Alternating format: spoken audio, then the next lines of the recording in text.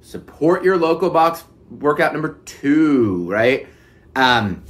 This one, they've gone away from equipment completely, right? So these are the ones I'm not programming. These are the ones you can log on the CrossFit site as well as Sugar WOD.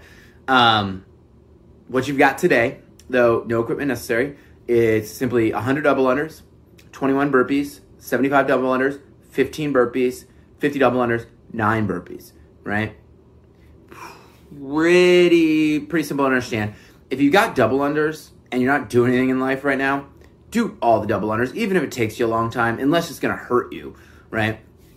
Because you got time, it's a good time to practice it, and then you can log the RX number. If you don't have doubles, you're going to simply do singles or hops in place, right? If by chance injury or whatever doesn't allow you to hop, that's fine. You can get your step-ups, but just do probably 1/10 of the number of step-ups, so 10, 8, and 5. 10, 8, 5 would be good. For those of you guys who can't do that. But if you can hop. Burpees are burpees, right? In the rare case, and we have a couple people who aren't real fast with burpees, a few of you guys, they can maybe usually use a mat for burpees, like a gymnastics mat.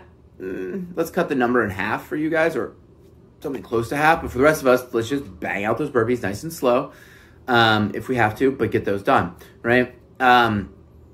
But you can log this one on the CrossFit site, right? You still have time to sign up. If you did last week's workout, you're doing this week's workout. It's free. Sign up. Otherwise, just log it on Sugar WOD. But pretty self-explanatory on this one. This one's pretty simple. So good luck. Have fun. Enjoy.